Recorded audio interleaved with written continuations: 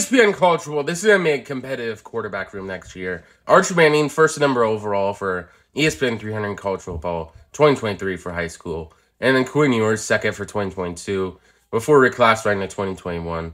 What do you think about this move overall from both players? Arch Manning was kind of interesting to me. I figured he would have gone to maybe Georgia, maybe Alabama, something like that.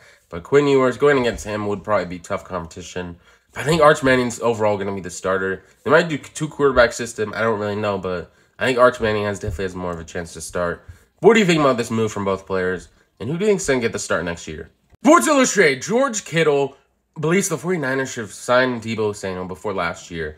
In hindsight, I would have paid Deebo Samuel 3/4 of the way through the season. Try to do a contract in season. George Kittle and Deebo Samuel's contract situation.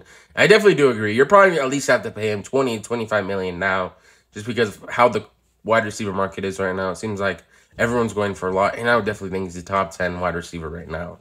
Future report: would this becoming your favorite team in the West? Damian Lillard and Kevin Durant, that would be an insane team. This would instantly put the Portland Trail Blazers in championship contention, in my opinion. I feel like they would have to trade away a lot of picks. I feel like it could be a good move, but overall, if they got a championship, I think it would be worth it, which adding him and Damian together, I think, would give a very good chance. A lot of people were going to say, oh, overall defense or anything like that. I feel like it's the main concern when they build a team that with really good offensive players and not that much defense. I feel like the Portland Trail Blazers definitely have better defensive players than the Nets did last year.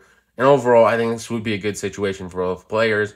And one maybe added ring to Dame's pocket without actually leaving the Portland Trail Blazers and moving on.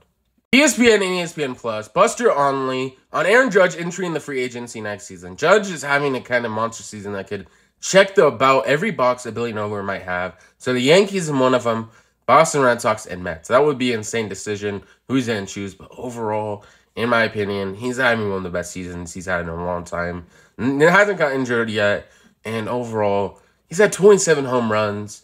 And the other Yankees to have like 27 or 30 somewhere around there was like Babe Ruth, Mickey Mantle. He's on a great list overall.